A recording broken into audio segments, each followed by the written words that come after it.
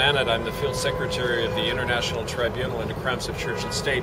I'm here in New York City on February 7th with several very important announcements.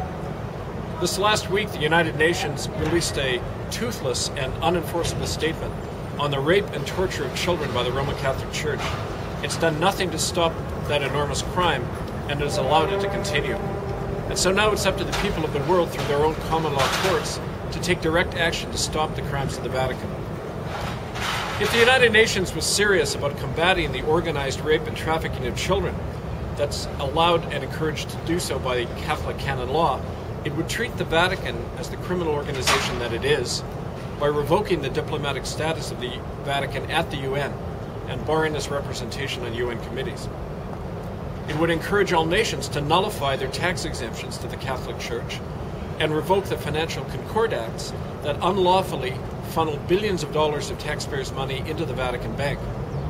And it would declare the Vatican Incorporated to be a transnational criminal organization under the UN Convention by that name. And it would bring civil court action to jail all known child raping priests and the high church officials who protect them. But the truth is the United Nations has done none of that. And thereby it has enabled the church to continue its reign of terror against the innocent children all over the world, not tens of thousands as they name, but millions upon millions of victims of the Catholic Church, including children not yet born. The United Nations' refusal to take action against the crimes of the Catholic Church is unexplainable and unconscionable, especially in the light, last Monday, of a revelation that the criminal conspiracy to aid child trafficking has actually been broadened by the Vatican and was during the year 2010 through the collusion of Queen Elizabeth and the Church of England. And that conspiracy actually implicates the present Pope Francis as well. Last Monday, our organization revealed that on September 16th, 2010, the Vatican and the Crown of England, through their chief officers, entered into a formal criminal conspiracy to traffic children and aid and abet child rapists all over the world. That conspiracy occurred between Queen Elizabeth and former Pope Benedict, Joseph Ratzinger, at Holyrood Castle in Edinburgh, where as a condition of the merger of the Church of England and the Church of Rome, the Queen agreed to place all Anglicans under this notorious Catholic canon law known as Crimen Solicitanus. That law, which is still on the books, requires that all child rape be covered up by priests, therefore obstructing justice and subverting the sovereign laws of countries all over the world when it has to do with the protection of children, including the United States and Canada.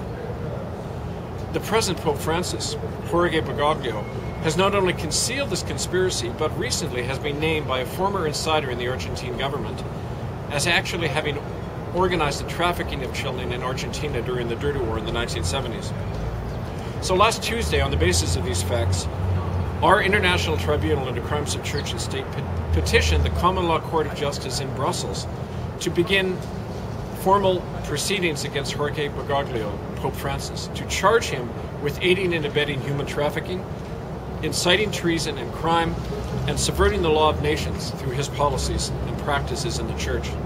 Now, the opening hearings of that case against Jorge Bergoglio will begin no later than Monday, March 31st, 2014, after which a public summons will be issued against Pope Francis. The International Common Law Court has also been asked to name as defendants in this case the corporations of the City of London and the Crown of England, as well as the Vatican and the Jesuit Order. These corporations and their officers will be named as accessories to an ongoing crime against the children of the world enunciated in these policies. Well, now let me take a moment to discuss the second part of my announcement today, and why I'm saying this in front of the Canadian Consulate. Because this last week, I was informed by a British Member of Parliament in London that the Crown of England's Privy Council office in London is considering issuing an order to the Canadian Governor-General and Prime Minister's office to have me arrested and prosecuted for what they call sedition. In other words, I may be charged with treason by the British monarchy under the same repressive laws that imprisoned some of America's own founding fathers and many of her patriots. And I'm not alone in being targeted in this way, for three of my close associates in England and Canada were recently arrested and held without charges for having spoken out about the crimes committed against our children every day by the Crown of England, the Vatican, and the courts sanctioned by these powers. In fact, it's Queen Elizabeth who's inflicted treason on her own people.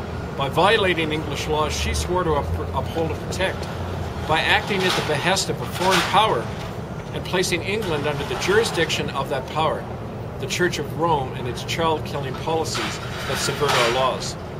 She did that on September 16, 2010, with the connivance of Pope Benedict. And so under British law, she and all her heirs must immediately abdicate or be removed by Parliament. Well, it's no accident that my possible arrest was ordered by the Crown the very same week that we publicly revealed the Holyrood Agreement that implicates her with the Vatican. But no amount of threats can stop us from bringing out the truth.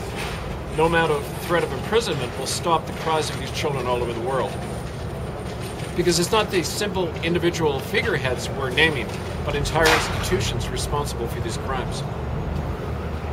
In truth, the Crown of England and the Vatican have lost their moral and their legal authority.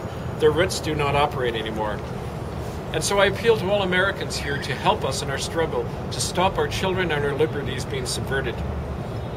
So let me announce that in the event of my arrest or my detaining or harassment by the forces of the Crown of England or the Government of Canada, my lawyer has instructions to immediately apply in America to allow me to seek political asylum in this country so that I can continue to carry on this work to indict the criminals in church and state who are destroying our children and our future.